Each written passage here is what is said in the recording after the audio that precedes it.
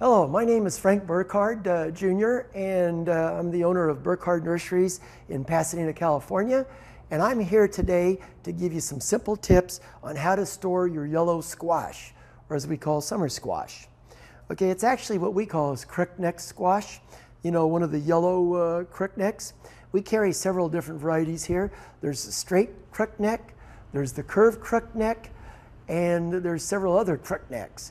So what you really have to consider is on storage, like how long are you going to keep it and when are you going to eat it?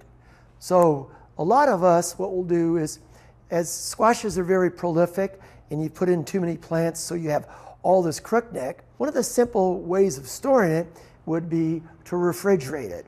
And if you refrigerate it, you might be able to get, maybe 6, 7, 8 days if it's not too cold in your refrigerator. Otherwise, it will start to turn brown on you and it starts to start to decompose. And what will happen is then you've destroyed it. One of the old-fashioned techniques, when I used to have too much, I would just leave it out in the field. It's protected by its leaves.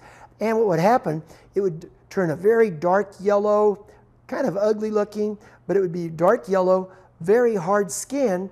And then what I would do is, after it hardened, what I would do is I'd move it into a cooler location, and maybe 2 weeks later, 3 weeks later, what I would do is I would just go ahead and peel with like a potato peeler. I would peel the skin off, and then the insides are still fine to eat.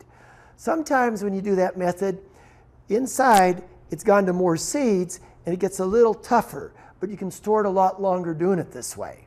I'm Frank Burkhardt, and those are tips on storing your summer squash.